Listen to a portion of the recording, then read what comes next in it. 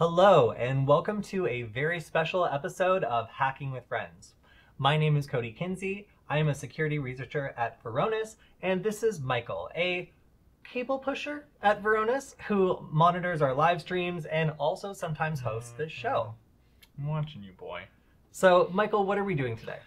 Today we're going to go over some of our favorite gifts to give that technically inclined person in your life, maybe a hacker or someone that's interested in security, or even more broadly, anyone that's interested in tech of any sort would like a lot of these gifts that we're going to go over. So if you're looking for that sort of person, or maybe you're that sort of person and you want to give your relatives an idea of what you might want this Christmas, this live stream should be for you. Yeah, so we have divided these gifts into categories, and primarily we've done this by price. So first we're going to go over gifts that are $50 or less. Then we're going to take a look at stuff up to $100. After that, we're going to go up to around $100 to $350. And then after that, we'll go over stuff that's kind of $350 plus. Yeah. So these are gifts that anybody who likes hacking or is interested in technical stuff hopefully will like. And in particular, these are a lot of things that we have actually bought and tried out ourselves and know that they are good. So hopefully we will not lead you astray with any of these because we've actually tried them out and we're not just talking about things that we haven't tried. So yeah. Also, this is a alternative title for this episode would be How to Spend $1,000 Without Even Noticing. The story of Kody's life. Yes. So as you can see on the table, we have a lot of these things here to show you. So let's go ahead and get started with our first category, which is wireless network adapters. So I teach a lot about Wi-Fi hacking. And Michael, what do you think is the most common question I get? Which Wi-Fi adapter do I buy? Yes, because oftentimes you have a computer like this lovely MacBook Pro that does not have a wireless network adapter that lets you do a lot of the stuff that you're going to want to do when you're getting into hacking. Yeah, and even, honestly, even if your laptop is capable of monitor mode, I still recommend an adapter because, firstly, you can usually get external antennas so for better range and reception, and then additionally, you don't have to give up your internet connection when you're attempting to Wi-Fi hack. So that allows you to do like man-in-the-middle attacks and route internet traffic through your laptop. And then it generally just makes troubleshooting so much easier as opposed to, okay, now I got to take it out of monitor mode and, you know, connect to the internet so I can go to Stack Overflow to try to figure out what I've done wrong, right? So one recommendation I have for people, if this will load, which I'm not sure it will, is Alpha Wireless. So I'm going to go ahead and just hold this up while I mean, it's not loading anything, so there's no point. So Alpha Wireless makes this Wi-Fi card. This, by the way, is my all-time favorite wireless network adapter made by Alpha. It's the, oh my gosh, it's the AWU S036NHA, affectionately known on my team as the NA. So the NA is a 2.4 gigahertz only card. So if you're looking for 5 gigahertz, this might not be the one for you. But it is a fantastic, really reliable, and very, very well supported wireless network card that plays very well with external antennas. So you can plug this into virtually anything. This omnidirectional antenna, a highly directional panel antenna, and it's really, really easy to work with. Now you can switch over to my screen. So if you go to Alpha Wireless, they actually have a whole tab dedicated to USB for Kali Linux or Kali Wi-Fi USB, so wireless network adapters for specifically Kali Linux. So all of these should be supported by Kali Linux, and you don't need to worry, like, am I going to plug this in and nothing's going to happen? There's a lot of vendors on Amazon that claim to be supported by Kali or whatever. We tested a bunch of them, and it did not go well. One of them actually crashed Kali Linux as soon as you plug it in. So this, you know, if you buy something from Alpha Wireless, that it is going to work with Kali Linux if they list it here. And I have tried all of these out, and it turns out there's actually even more than this that are Kali Linux compatible. My favorite, though, you can see, it looks like it hadn't even loaded all of them yet. My favorite is the Tube U, if you want a personal recommendation. The Tube U and the Tube UNA. So I got these two from Alpha Wireless, and I love these. They're basically made for like boats, I think, but they allow you to be like an outdoor style wireless network adapter that also can basically see for a really long range when you add the right adapter. So I've connected this to a panel grid antenna and made it so that you can actually see for, I think we measured it at like almost 3 to 4 miles. It was really incredible. Honestly, if you want an outdoor setup, you definitely need something like that. Oh yeah, you have it on Amazon. Yeah, so going over to my screen, this is all the Alpha and Panda wireless stuff is on Amazon, so you can look it up. We'll try to make this list available in the description of the video below. But yeah, so you can see they're about $30 to $40. This one's $37. If you want something that doesn't have a removable antenna and is a little more discreet, then this little Panda Wireless PAU05 is good. It's a cheaper option.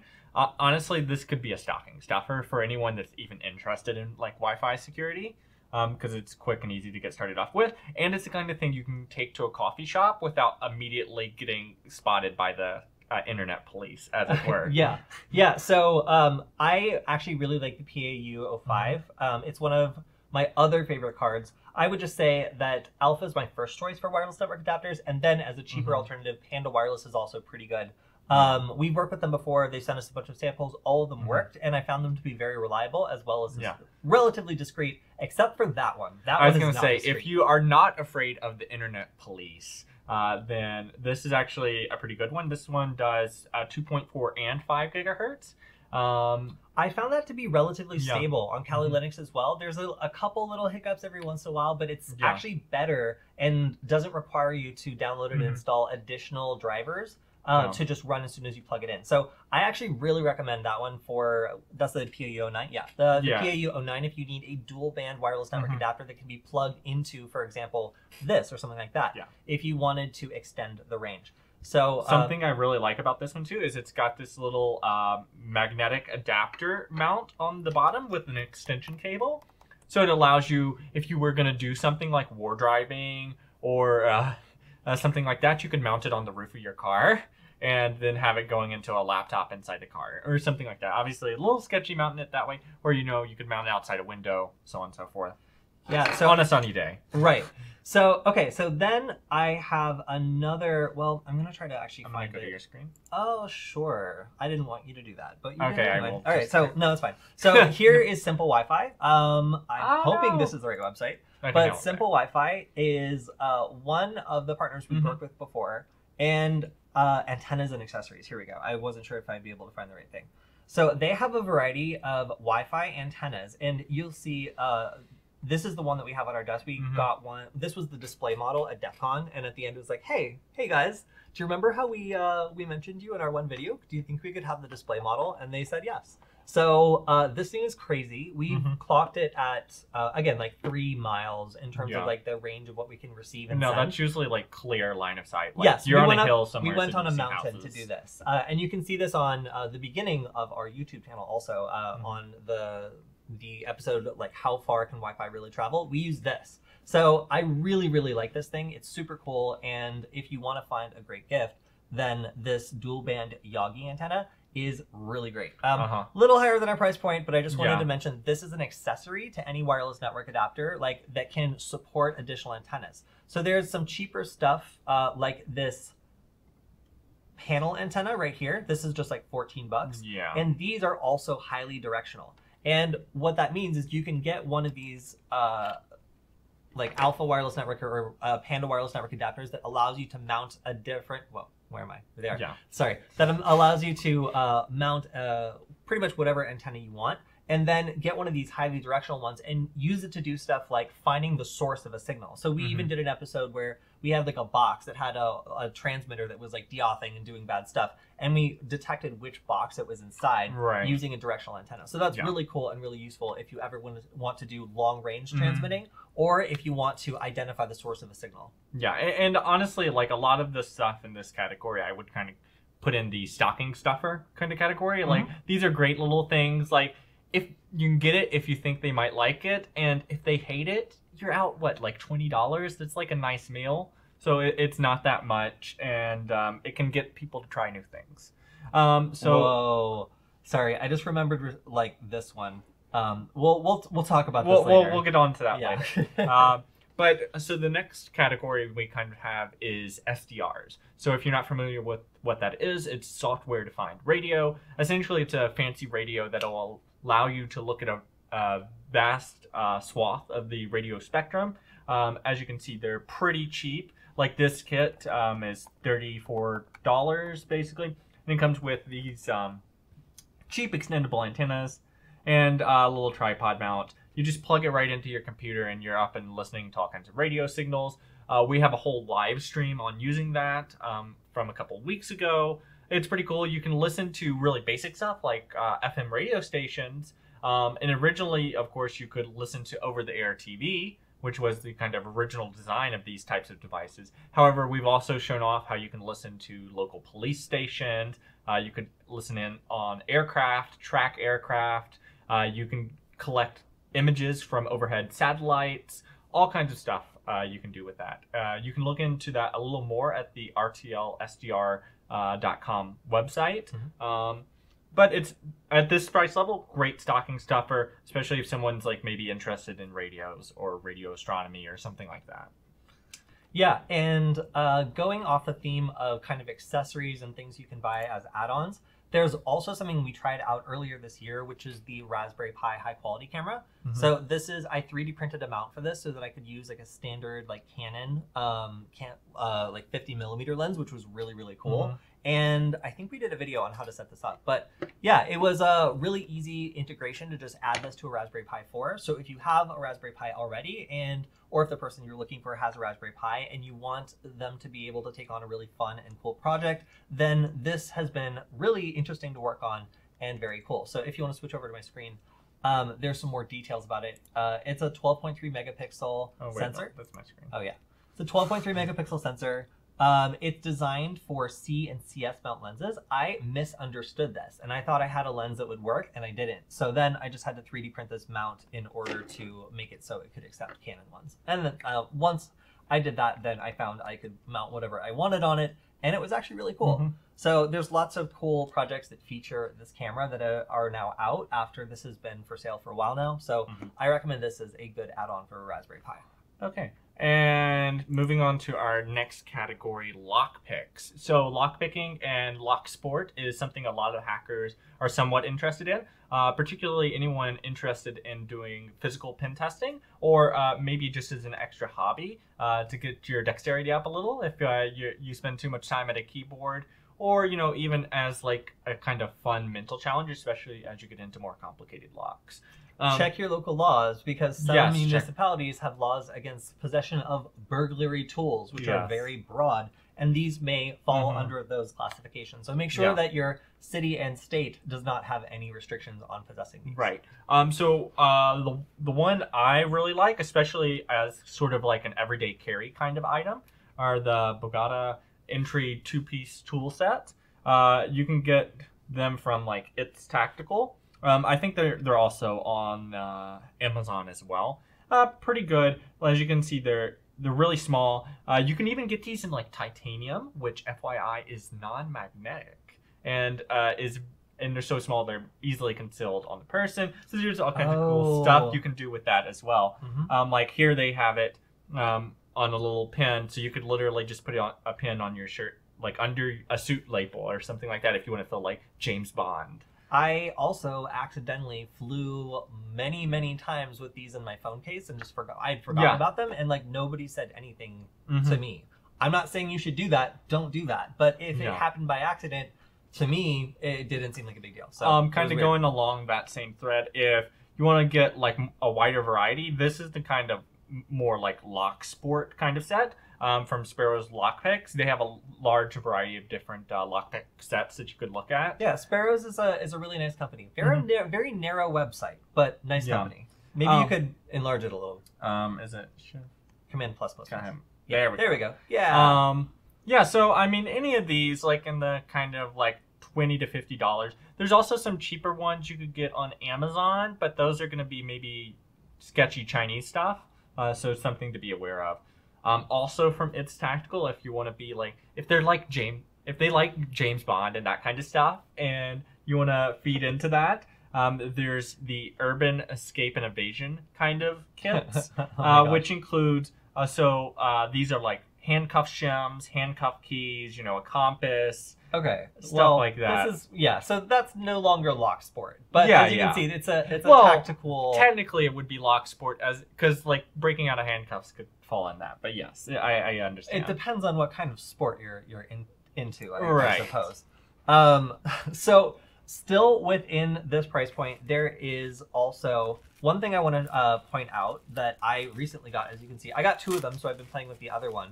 But Adafruit has recently come out with a line of CircuitPython boards that are really cheap and use the ESP32. So I got a couple of the first ones that came out. I'm going to pull this hopefully out of the bag. But this is the Metro ESP32 S2 Express.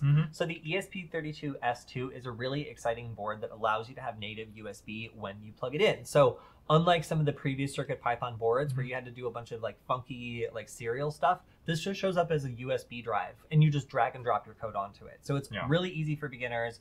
I really like Micro and CircuitPython, and I picked up one of these as soon as they came on sale. But really, this is the ESP32 S2 that you're looking for. So Adafruit has a lot of different products that feature the ESP32. I'm not even going to go to the I think a lot of those are sold out right now, so just not all of something them to be aware of. No, there's 2 boards that are not sold out. But you'll find that they'll be restocking them and stuff. But the ESP32 S2 is a really cool board that does support CircuitPython, and Adafruit is doing a decent job of documentation. I've had a hard time getting a couple things up and running, but by and large, this is a really cool way for somebody who knows a little bit of Python maybe to start working with microcontrollers if they don't want to do Arduino and they don't want to do some of the other stuff. So if you have some Python experience and you want to start working with microcontrollers and Wi-Fi, which is really exciting and cool, then check out this board because it's a lot easier to work with than some of the previous CircuitPython or MicroPython boards that have been out there. Like we've been teaching how to do this on the ESP8266, and it is like a little hard for beginners to get started with.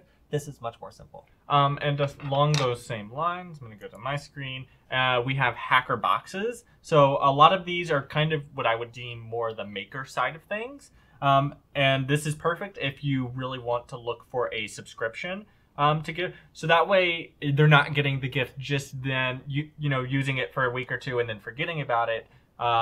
You know, it's a nice way to give a gift that they're going to get throughout the year. If you were to do like a monthly subscription, it's like $44 a month. A little pricey, but I mean, you can, I believe, send every couple months or something like that.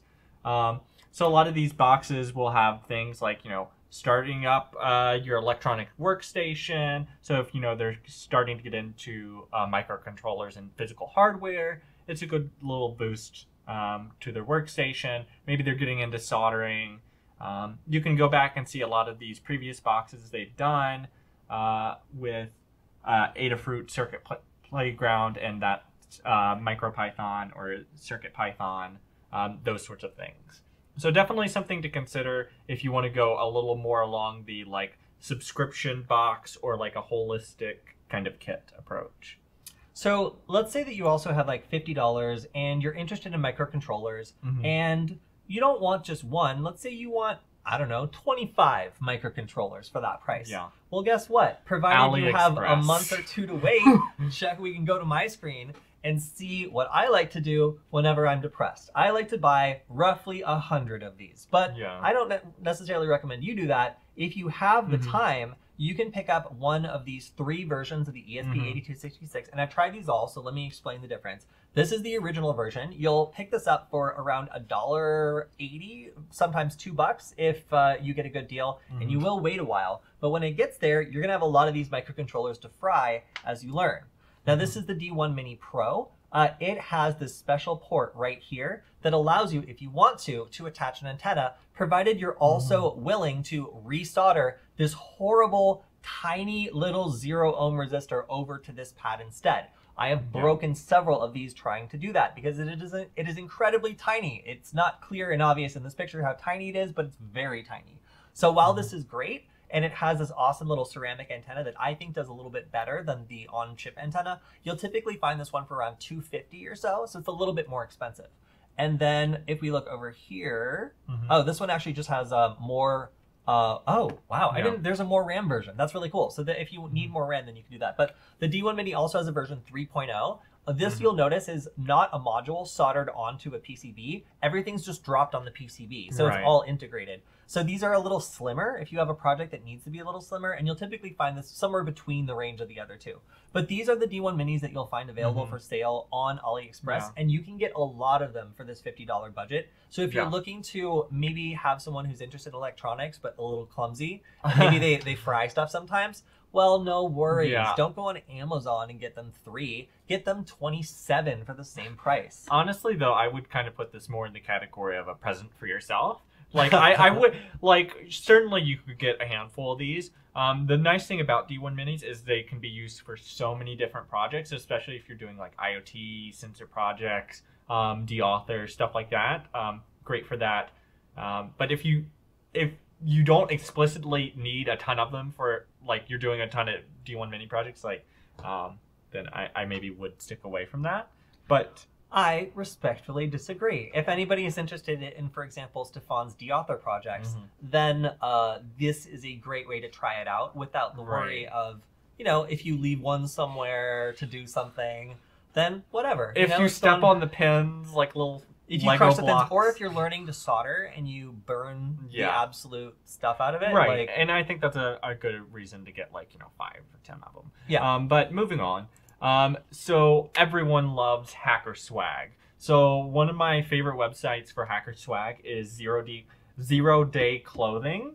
They actually have a ton of, like, swag that's computer related, but, you know, they got a bunch of cool stuff. If you want to, like, throw in a t-shirt, like, that's always a nice thing, especially, you know, some of these funny ones, like Fear the DDoS Attack, and then it's like, you know, what was that arcade game? You know, the one where you pew pew pew, whatever. Space Invaders. Yeah, Space Invaders. Thank you. You know, Fear the botnet. There's all kinds of fun ones here. Some of those are fun. Yeah, but like I'm saying, you know, for like $20 or whatever. Yeah, show off that you're a big nerd from a distance. So responsible disclosure is killing the 0-day industry. Oh my gosh. You know, that stuff can be fun. So if you want to take a little more humorous approach, you know, someone's in IT or something like that, definitely something to look into. So my next recommendation is if you like any of the projects we've featured with the Wi-Fi duck or the Wi-Fi de-author, I think I have, and you don't want your Wi-Fi duct to look like this soldered together mess that I made by hand, then you can actually buy the finished boards from our friend's store. So Stefan has his own web store, and I think, we've actually received some that we've purchased because we, invested in these because they're so good. And one of the most, here's one. One of the most recent things that we have received is this Andromeda de-author. And you'll notice that unlike the D1 Minis we were just showing off, this can have any antenna mounted to it. So I can and have mounted this little thing to this giant antenna and used it to get highly directional range. So this is really cool. So if you know anybody that's interested in Wi-Fi research or Wi-Fi hacking, or if you want a slick Wi-Fi duck that is a little bit better put together than this, then you can purchase those. I think that the Wi-Fi ducks actually might be sold out, but right now, I'm gonna switch over to my screen. You can still pick up the de-author Andromeda, the one I'm holding in my hand.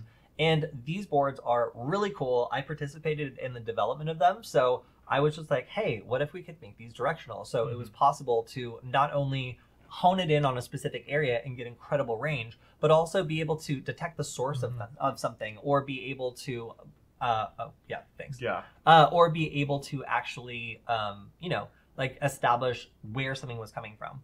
So both range and directionality, and also just the ability to amplify with a bigger DBI antenna was kind of the intention of this project, and also making it USB friendly. So this can be plugged into any USB drive, or stuck into a USB Type-C adapter and plugged into this MacBook Pro, and you can just start working with it using the Hunator, a software companion program that runs on all platforms. Right away. So I think this is one of the best ways to get started with Wi-Fi hacking. Like if I want to just plug this in and create like 100 Wi-Fi networks that are just, I don't know, rickrolling people, it's It's only a couple commands. In fact, it's a single command once you learn how to start putting them together with this device. So if really you could only give one Wi-Fi hacking gift, would you give one of these, or would you give Alpha Mon? That's a great question. So the difference between this and this is you need a Linux computer with this. You cannot really use it without a Linux computer the way that we're talking about using it. So with this, you can use it on any computer. You can also do a bunch of stuff that this can do, but might not be, you'd have to use a third-party program. And so it's you would go with the Andromeda or a D-Author in general? Absolutely, yeah. I think that the way that the D-Author V3 is configured, you plug this thing in, it's automatically detected, and you're off hacking Wi-Fi networks or creating your own fake networks. And you can use companion programs like Wireshark to use your own computer's wireless network adapter to, for example, record the handshakes that are generated by this de-authing someone, or record which networks different nearby devices are trying to connect to. And then from that information, you can pop up a fake Wi-Fi network and capture people's devices. So lots of cool stuff you can do with this. We've covered a lot of them on the show, and they are available for sale in Europe from Stefan's store here. And if you want to buy them in the US, there's a link to do this on the store as well. Yeah. Okay. Here we go. Wrong one. Oh no. There we go. Yeah, so moving on. I know Kody's going to make fun of these. But yeah, so if you want to look like a giant dork and have to explain to your friends what you're wearing constantly, then there are glasses designed for computer eye strain. So if you do have a loved one in your life who is always never heard of Flux, squinting at a computer and maybe doesn't use dark mode as often as they should, then this is something that you could do that's sweet and considerate, and also will get allows them you to punk them in all the public time. anytime that they cross you. Yes. Yes. But you know, if you are worried everybody about that, knows that something to gamers consider. are the most discriminated against people. But basically, it's just Gunnar Glasses is the most popular brand. There's plenty of other brands. You can look them up under a variety of like terms, like gaming glasses, computer glasses, blue filter glasses, stuff like that. But onward, if you do have someone that is extra paranoid in your life, or does a lot of stuff with radio emissions, then Mission Darkness is a company that creates Faraday Bags. If you're not familiar with what a Faraday cage is, essentially it blocks radio spectrum transmissions. So these Faraday Bags are great. You know, if you're going through somewhere where you don't know what your cell phone's transmitting and you don't want it to be vulnerable to a beacon swarm attack like Kody does, then you can shove it in this Faraday bag, and no Wi-Fi, no cell, nothing's going to go in and out. I wouldn't be able to steal their beacons. Yeah, exactly. Obviously, you wouldn't be able to use your phone as you normally would while it's in the bag, because it's not going to receive any signal. But, you know, it is a great thing for the specific purposes. Even if you have it in your lab just for testing, like, okay, I want to see, is that the right Wi-Fi device I'm detecting? Just shove it in the bag real quick. Okay, it disappeared. That's the one.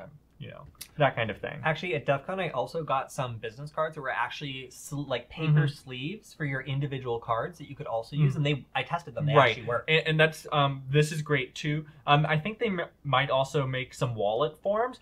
That's more for the contactless credit cards and RFID identification cards for like checking into a business or something like that, that a lot of the smarter ID cards are actually nowadays. So I have to then, the next thing is shout out these really cool modules that are ESP32 cameras. So this is I think this is a USB Type-C version that's a tiny bit more expensive than the ones I'm going to show on my screen, but it actually functions just the same way. It's just easier to interface with. These ESP32 cameras are awesome. You can run all sorts of stuff on them. You can connect them to smart homes, and there's firmware available for them that allows you to basically set these up as little Wi-Fi security cameras and put them everywhere. Now, of course, you can also hack them off the network, intercept footage from them, and hack them. And that's why I bought a bunch of them so that I could use them for an upcoming, at some point when I have time, Wi-Fi hacking class where we go over hacking cameras and all the different stuff you can do to them. Now, these are so cheap that if you switch to my screen, you can pick up a 2-pack of them on Amazon for like $18, $19. Yeah, and I think we used them in the facial recognition episode as well. Yes, so these ones, not all of them, but these ones on my screen right here actually support basic facial recognition, which is really cool. So if you want to play around with facial recognition and stuff, then Very cheap. Yeah, you can do that for very cheap. Now, these ones are so cheap because they don't have USB. They just have pens sticking out of them. So you need an additional module, this one right here actually, in order to interface with it right there. But if you just look for example, USB Type-C, ESP32, then you can find these slightly more expensive cameras that support, that do support USB Type-C, but don't support facial recognition. Can you name that? I don't think you've explicitly named that yet. This is an M5 stack camera. So the ESP32 M5 stack camera that takes USB Type-C, unless it specifically says it has PSRAM, does not support facial recognition. But if it says it has PSRAM, and those are the ones that are a little bit more pricey, more like $30, $40, the ones that say they have PSRAM will support facial recognition. Okay. Did you have anything else in the under $50 category? Otherwise, we're going to kind of move on up to the bigger, like, Raspberry Pi Zero is a constant. If you guys want a lower price version of the Raspberry Pi, you can pick these up for W. The Raspberry Pi Zero Yeah, W. Raspberry Pi Zero W. So the Raspberry Pi Zero W has a wireless network adapter, so it's very useful for all the kinds of stuff you would want to do with a Raspberry Pi. It's just, of course, a bit slower and much smaller, but that makes it ideal for all sorts of cool applications. My favorite being Sammy's Skyhook. No, wait, not Skyhook. Whatever it is, it's a project where one drone is able to take over another drone by hacking its Wi-Fi network and then connecting it to the drone instead, and then remotely steer it. Yeah. Which is Skyjack. Yeah, honestly, as far as like gifts and such, that's a good one. Although in the next category, we're going to go over kind of more powerful Raspberry Pis. And if the person doesn't have a Raspberry Pi already, I would stick with the slightly higher priced ones because they're going to give you much better performance. Yeah, but here you can see on my screen that on Amazon, you can get, for $18 one of these Raspberry Pis. Right. So if I had to say, get one of these or get one of these, and they didn't already have a Linux computer, this is a Linux computer with a compatible wireless network adapter. All in one. Yeah, especially... That's actually even kind of better than like this. If you chucked Kali Linux on that, that would be a good way to kind of get introduced to that if you're really on a budget. Yes. But moving on, it will get talking about Wi-Fi hacking, here's actually a really cool product that I like. It's called the Dope Scope, the 2.0 version specifically. Essentially what it is it is a D1 Mini with directional antenna installed, and then a little screen and a eyepiece so that you can pull it up to your eye, and you can actually have a sort of VR experience of the Wi-Fi signal strength around you. So, Kody was talking about, like, being able to detect if a Wi-Fi access point is in a particular package or something like that. This is great for that. When I was first finding out about this at a conference, what we actually did is a fox hunt. So we had one guy with a backpack with an access point in it walking around a conference, and we were all had our dope scopes, and we had to find that guy. And, it was really fun. And also I think it's a really cool tool to track down maybe some of those rogue access points that might be around your place. You can kind of see down here like what that screen looks like. So it'll tell you like all the SSIDs, like the signal strength, and give you a graph, all kinds of cool stuff. So definitely something cool to look into if someone's getting a little more into the Wi-Fi stuff and they want something maybe a little more exotic. So for my next one, I have the new Raspberry Pi series, the Pi 4 kits that you can pick up. So there's a lot of different kits that are out there. If you want to switch over to my screen, I really like Canikit as a supplier just because they put a lot of thought into their stuff, and they also are really responsive. So I've spoken to them several times via email, and they're always really nice about just supporting stuff and recommending stuff, and they're pretty knowledgeable about like why people are buying these, like to run Kali Linux and stuff like that. Yeah. So I really like their kits, and if you're looking to buy a Raspberry Pi 4, this is a good way to make sure you have all the stuff necessary. Because there are some things that have changed with the Raspberry Pi 4. For example, if you just get a Raspberry Pi 4, do you have this tiny, like, what is this? The HDMI micro? No, that's nano. That's nano, I think. So like, do you have this like stupid little like nano adapter? Like, no, you probably don't. So it's really annoying to like get one of these things and then realize you have to go shopping for a second series of products. Yeah. So if you're looking to buy a kit, then you can find ones that are a little bit less elaborate but have the basic stuff. And CanonKit's really good at having suggestions for stuff that just works all together. Yeah. Honestly, if you if the person you're wanting to buy a gift for maybe doesn't use Linux yet or is interested in Linux but hasn't tried it, a Raspberry Pi kit like this, any one of the ones in like the $75 to a little over $100 range are going to be great, especially the Pi 4 8GB version is going to be super powerful. It is the most powerful Raspberry Pi right now. There's also the new Raspberry Pi 400, which is like an integrated keyboard and all of that. So that's a cool option as well. Yeah, so I would say if you want to have someone, if you want to make someone who wants to run Linux stuff happy, get at least the Raspberry Pi 4GB. That's the minimum to run some of the newer stuff that's coming out. Like I think it's like the 64-bit version of Kali Linux. Oh, okay. They released for the Raspberry Pi. But you need to have a certain minimum amount of RAM. So more RAM never hurts. Yep.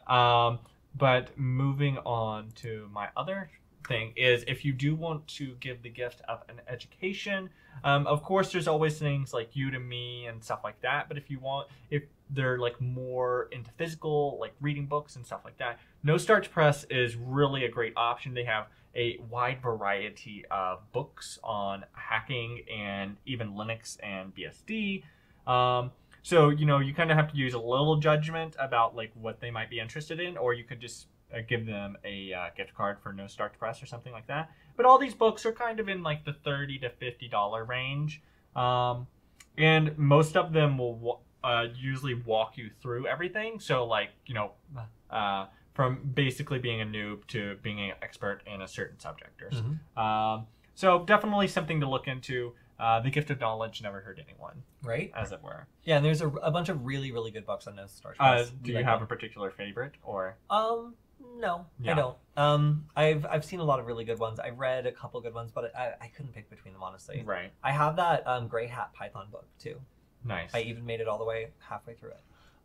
So going over now the $100 line into our $100 to $350 line, I have my favorite gift that I've ever received ever.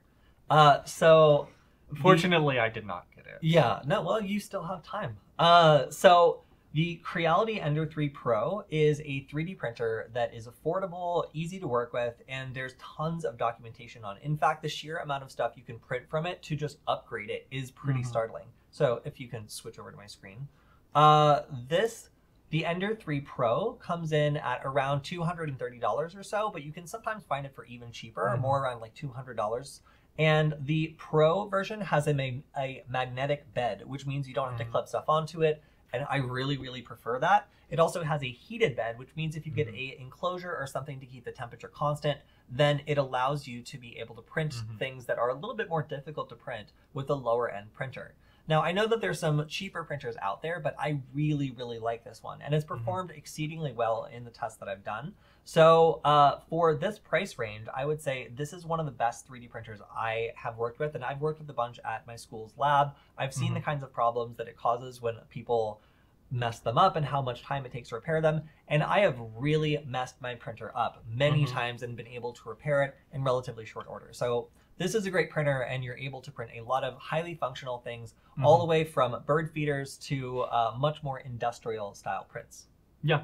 Okay. And moving on, if you do have someone that is interested in SDRs, like they already have an RTL-SDR, the next step for them would be this Kerberos SDR. Essentially what it is it is 4 of the RTL-SDRs that we showed before combined together. And what's important is it allows you to sync the time across of them, and it gives you this really powerful ability to have 4 antennas, and if you arrange them in a certain pattern, then you can time the difference in arrival of the radio signal between all the antennas, and you can get a bearing on where that radio signal came from, which is incredibly powerful. For example, one demonstration they did was being able to track down people that were spoofing GPS signals. So one of the things you can do is you can make a radio that pretends to be a GPS satellite, and it throws off the GPS location of everyone, for a mile or two around. By going around with a Kerberos SDR to 3 different locations and get 3 bearings and putting them on a map, you're able to pinpoint the location of where that rogue GPS radio would be. That's only one particular example. You can do all kinds of other things with triangulating radio signals. So very, very interesting. Additionally, you can look at wider swaths of the spectrum. So if someone does have an RTL-SDR, this is a pretty good upgrade. It's a little expensive, $250, so this is like a serious present.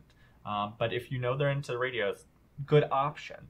Kind of going on from there, there is the HackRF. So the benefit of the HackRF is it is capable of receive and transmit, which means that it can not only receive those signals, but also transmit them out. It's a transponder. Yeah. Well, and then also it has a very wide swath of spectrum available to it. I think it's 1 to 6 gigahertz, but you'd have to check. Again, it's the expensive side, $319. You can try to go on Aliexpress and get some knockoff Chinese versions, and those will be a little cheaper. Those are going to be closer to $150. Consider time it would take to get here, about a month, maybe a little longer during the holiday seasons, something to consider. However, as Kody was alluding to, it's only capable of receiving or transmitting. It can't do both simultaneously.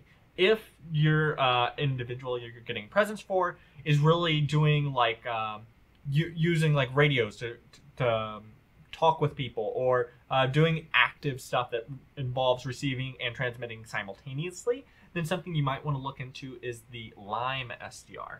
The Lime SDR is right there around that $350 price as well. However, it is capable of receiving and transmitting simultaneously. It doesn't have quite the spectrum available to it that the HackRF does, but still a solid option for someone that's doing a little more active SDR stuff. So one option that I can't believe we almost forgot also is the Hak5 Wi-Fi Pineapple. So they just came out with a new version, which is the Wi-Fi Pineapple Mark 7, I believe. And on my screen, you can see that you can buy these very easily from the Hak5 store, and they allow you to do all sorts of really exciting Wi-Fi stuff. They have, or network stuff in general. So they also have a really user-friendly web interface, which is great, and they're integrated into Hak5's command and control platform, which is also super cool. So if you want to check out a really great Wi-Fi offensive pen test device, then Hak5 always creates great devices. And you can see, oh yeah, they have a sale on Cyber Monday. Yeah. So you might even be able to get one of these for less than this price category on Cyber Monday. So be sure to check that out when it comes around. Yeah, and honestly, Hak5 has a lot of great products and a lot of different field kits. So if there's anyone that's getting into hacking and they don't already have that stuff, all of those are pretty solid options. We'll actually go to the Hak5 shop later, and I was just going to spend a couple minutes there. Oh yeah, and also speaking on Michael's point of people who might be interested in radio stuff, if you want to motivate someone who's interested in getting a radio license to get one, you can grab them one of these Baofeng radios that are illegal to use on certain frequencies unless you have a license. Unless you have a ham license. Yeah, so if they don't want the police to come when they use it, then they'll need to, well, you might just switch to this screen. Yeah. If you don't want the police to come when you use it, then you need to get a radio license. So again, these are great gifts. They're cheap and you can find them all over the place, but certain spectrums that they can access also require licensing. So if you have a ham in your life and you want to throw them an extra Baofeng, I don't think any one of them are going to object to that. Fun thing is the Kerberos SDR that I was just talking about is the kind of thing that the FCC would use to track you down when you press the wrong button on this. So, or, a fun thing you could do is if you have multiple people, you get them all this, and then you get a Kerberos SDR, and then you go hide in the woods and play hide and seek with the radio.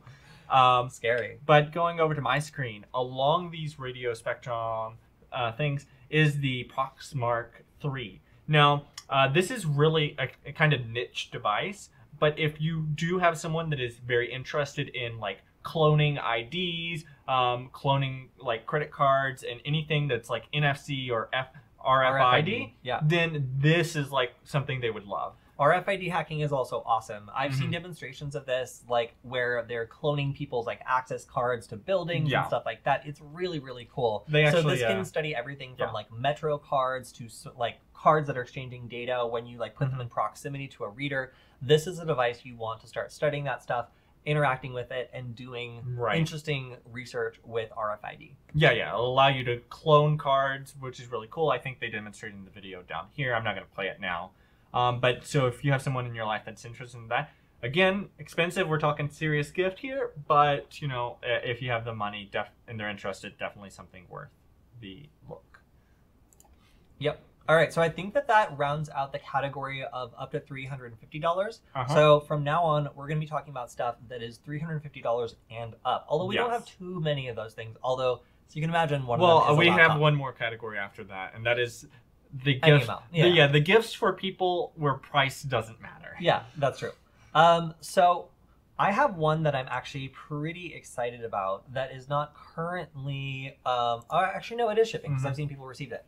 So this is a really awesome continuous belt 3D printing mill. And what this, let's call it by its right name, an Infinite Z volume 3D printer that allows you to make things that are incredibly long. So this has a little conveyor belt that allows you to print objects that are huge, and they can just go on and on and on and on and on. So I have been watching this product for quite some time. I'm really excited about it, and watching the things that people have made with it has been really impressive.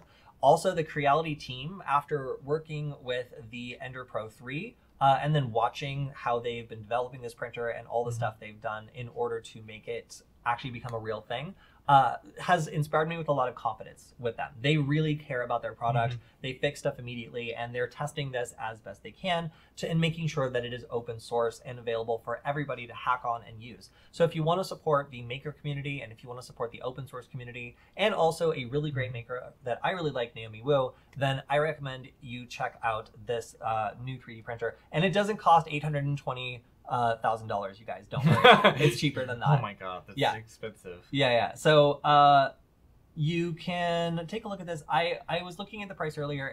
I think it's over $350, but it's like it's not that much over. So this is a really impressive printer for not that much of a price, and you can support it on Kickstarter because that is currently where it is. So yeah. Okay, so probably one of the biggest gifts you can possibly get, and something we always get asked, is what laptop to get. So my current recommendation is the Dell XPS 13 Developer Edition. The Developer Edition just means that it is specifically designed to have Linux running on it. So that means you can run Ubuntu for a little more user-friendly kind of environment, or if you're really into hacking, you can put Kali, or you can dual boot or some variation thereof. It's the 13 means it's 13-inch screen. Honestly, though, if you are going to be doing this kind of big purchase, you know, maybe you're buying a group for a person or something like that, I would encourage you to do a little more research, and you can figure it out for yourself, what might be the best option, because there's a ton of different customizations, like, and you can really bump that price up there if you go, you know, all out, maxing out the settings, as it were. But kind of moving on from there, if you do have someone in your life where, you know, maybe y'all have an agreement where you don't buy gifts for each other for the holidays, or maybe like they have everything, like they don't really need anything else, it would just be more junk that would stay in a closet somewheres all year, then that's kind of where I get into the category that I deem like any amount. And really what I'm talking about there is doing a donation to organization in someone's name. The two I really like for this are the EFF, the Electronic Freedom Foundation.